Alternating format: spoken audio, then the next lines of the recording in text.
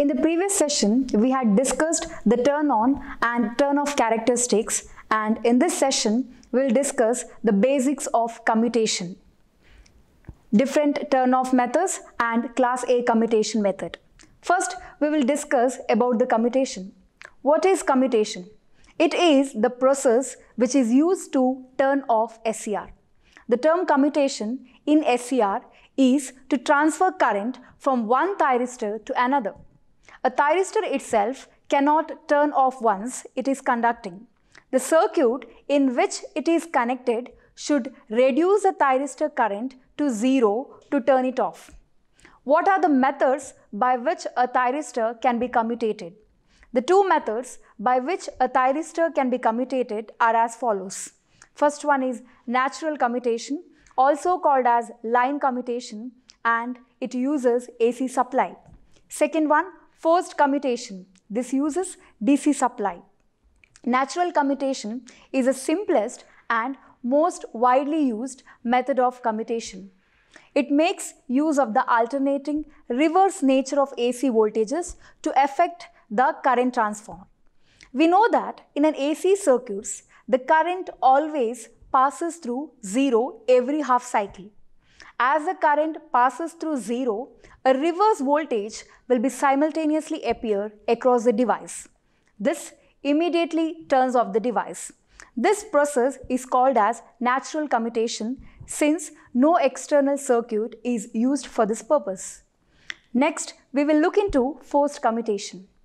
Once the thyristors are operating in the on state, carrying forward current, they can only be turned off by reducing the current flowing through them to zero for sufficient time to allow the removal of charged carriers.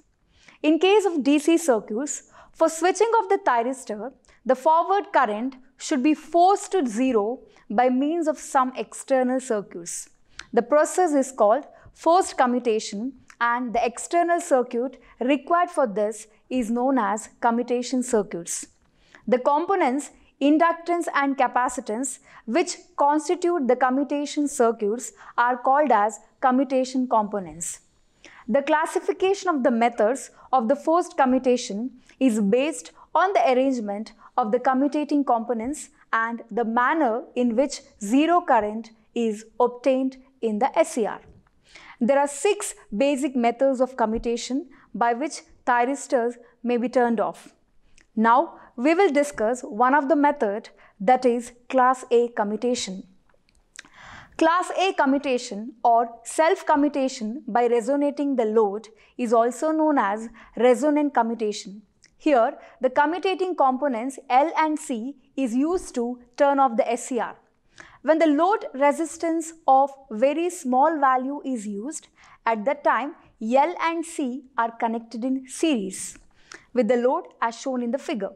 Similarly, when the load resistance of high value is used, then the load resistance is connected across the capacitor as shown in the figure.